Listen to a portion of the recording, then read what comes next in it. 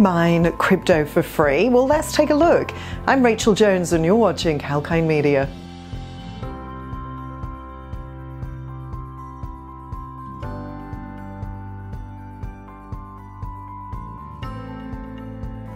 So there are three ways to obtain cryptocurrency. You can purchase it on an exchange, accept it as payment for goods and services, or mine it.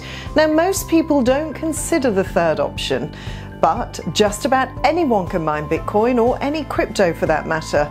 All that's really needed is the proper equipment and willpower. And that's lots of willpower. But just because anyone can do it doesn't mean it's easy. Cryptos are mined in two ways. That's proof of work and proof of stake.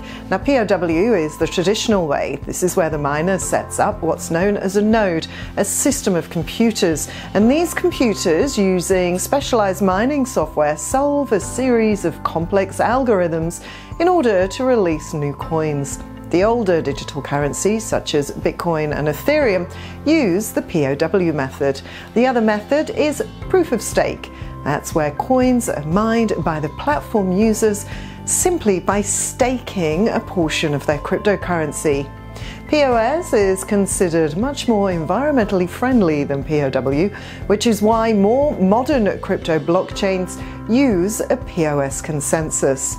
Now, that being said, any crypto which runs the Ethereum blockchain, and there are a lot of them, must be mined using POW.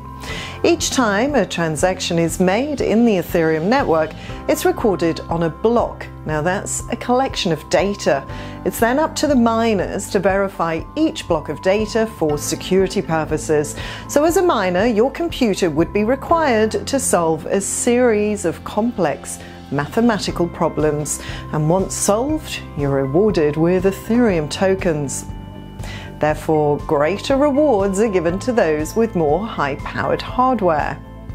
So Bitcoin mining is mainly about the hardware. Proper Bitcoin mines have literally hundreds of high-powered computers in a well-ventilated warehouse.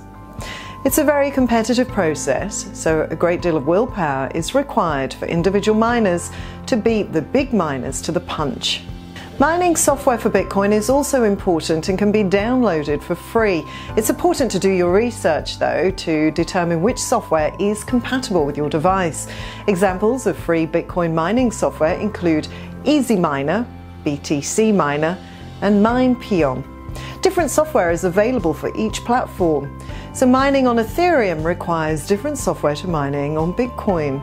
So mining for crypto is certainly another way to get your hands on some crypto, but bear in mind, it's by no means an easy process. It requires time, dedication, and patience. So if you think you have what it takes, then get your computer ready, download the software, and get busy mining. Now, if you like this information, please like, share and comment on this video, and don't forget to subscribe to our YouTube channel. You can also press the bell icon to get notifications for our latest videos. I'm Rachel, signing off for kalkinemedia.